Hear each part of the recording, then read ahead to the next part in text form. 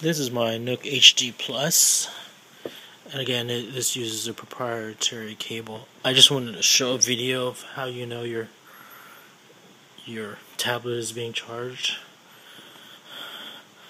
This tablet actually can't be charged through a PC, so once you plug it in, you'll see it'll say charging on the tablet.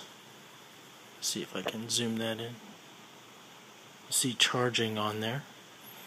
For a split second there was a pop-up. Let me see if I can redo this.